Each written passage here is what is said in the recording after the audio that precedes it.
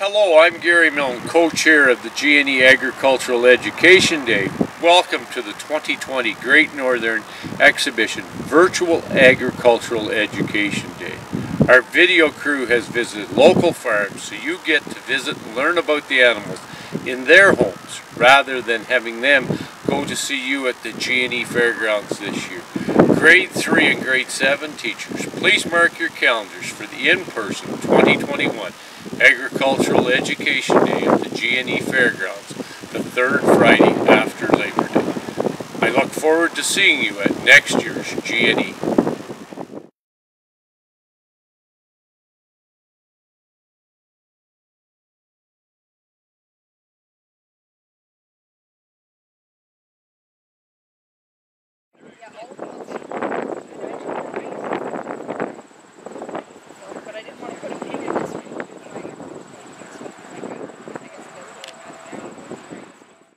Hello, I'm David Millsap and I'm a beef farmer. I farm just outside of the village of Creemore, and we're here today to discuss beef cattle. So with us we have two shorthorn cattle, both heifers, and we have Grace and Larissa holding them for us. So the one to my farthest right that Grace is holding there is a heifer.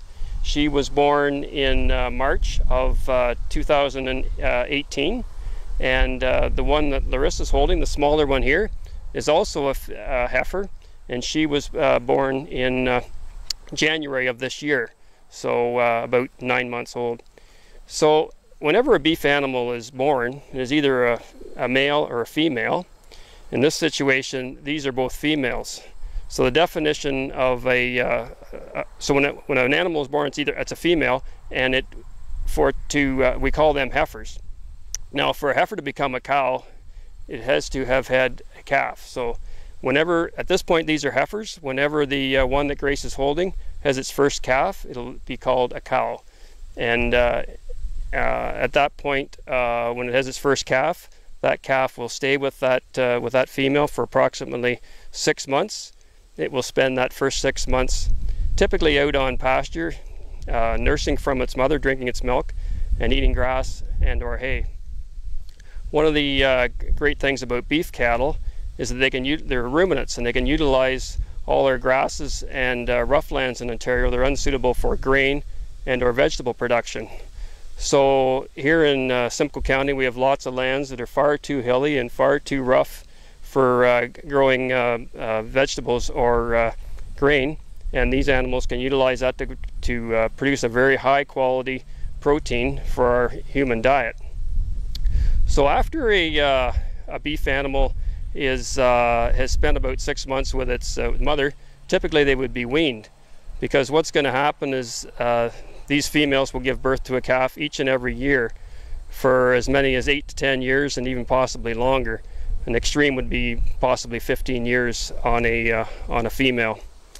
So whenever after they've spent this time together and they're weaned, then the decision is made is what is going to happen with these 6-month-old calves.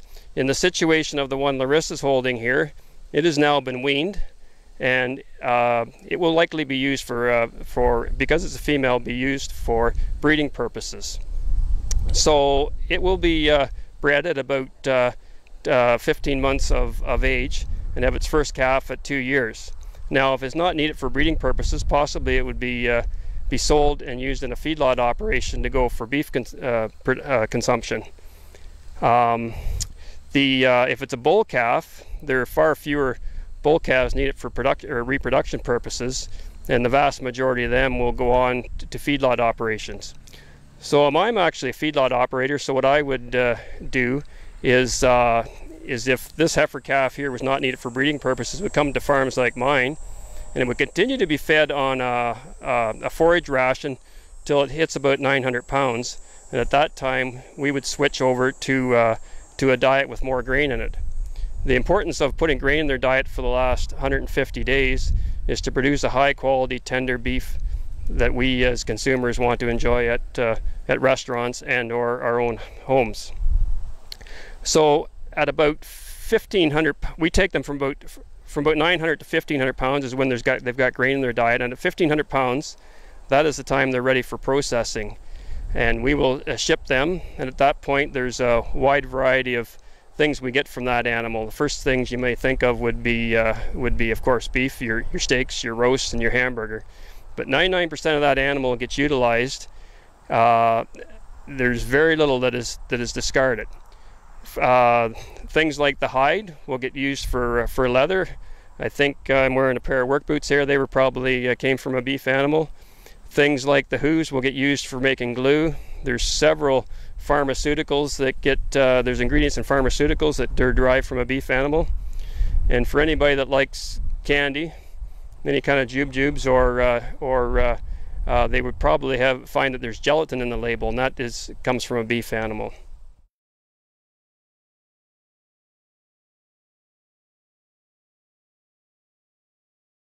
So the tags in these cattle, the purpose of them is the one here, the 686 here, that has been put in by the owner here, and those are for identification, so they can match that animal back to where to its mother. Now, before these cattle leave their farm of origin, which they haven't yet done, there's what's called an RFID tag that needs to go in them, and they are a round circular tag about the size of a toonie. We have what's called Canadian identification. Those go in there, and that tag stays in those animals from the time they leave their farm of origin until they go for processing. So regardless where these animals might go, if they trade hands, they will always be able to be traced back to where they originally were born. And that's all for the in case there was any health issues came up in the time period.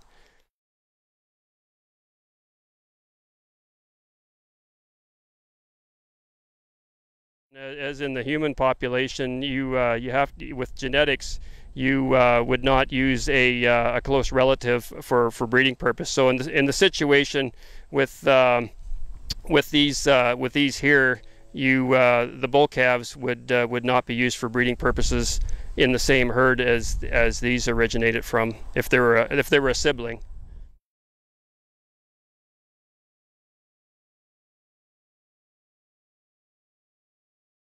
Oh, the number of breeds is quite extensive. I don't know, it could be as many as 20 even, but probably the most popular are like about 6 or 8 of them. These are Shorthorns, which are popular. Angus is probably everybody's heard of Angus.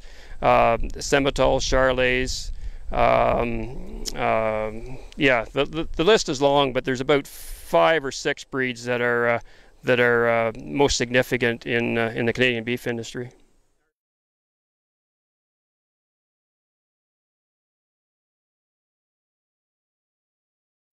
Yes, dairy cattle actually, when they're done their time at the dairy farm, they go for beef production as well. So the cows would be turned into basically hamburger, because an older animal doesn't have high quality of beef, so it typically is just ground into hamburger. Your high quality steaks will come off a very youthful animal at about 15 to 20 months of age is when you're going to get your best quality beef, and that's where you'll get your high quality steaks and roasts, and you'll get some hamburger out of these youthful animals too, but biggest portion of the hamburger comes from mature animals that could be anywhere from 3 to 10 years old.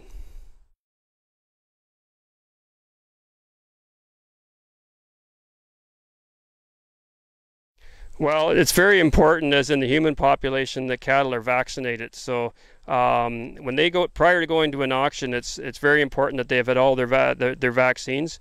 We do not want to have to deal with sick animals. Sick animals, then you're required to use antibiotics as we do in the human population. So myself, as a producer that would buy other producers' cattle, I would specify that I want all the vaccines in the cattle properly done before they come to our place, to avoid them coming sick when they get, because there is stress on cattle. When you move them from one farm to another, there's a certain amount of stress, and that will bring on pneumonia. We want to avoid that.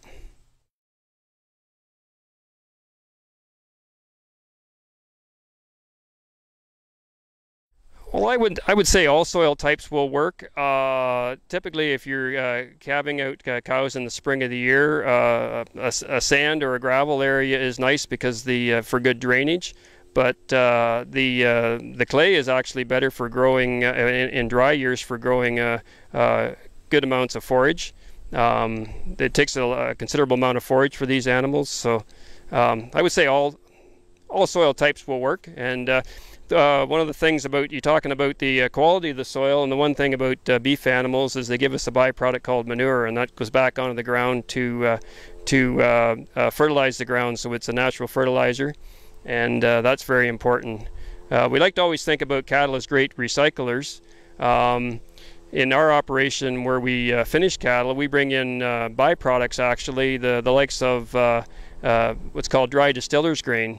And that is part of our ration, and where that comes from is the ethanol industry uses corn. And after they've extracted the ethanol out of the corn, the leftover product can come to us, and it's a very high quality feed product for us. But if we didn't have beef cattle to eat that, it would just be basically thrown away. So we can take a lot of products that we can't eat as humans and use them for cattle feeds. So we like to always think of them as great recyclers.